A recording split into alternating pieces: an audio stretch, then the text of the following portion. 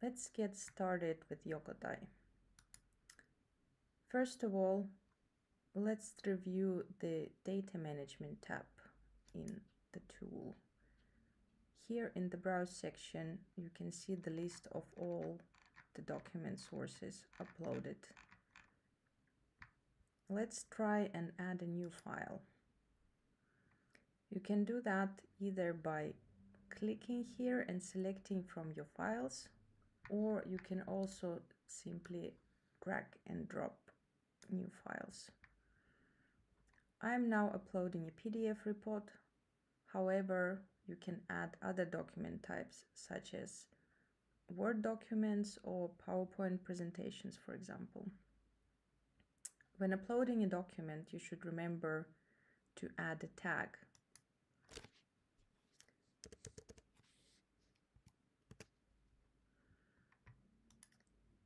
I had one already created before, so I just select it from the list.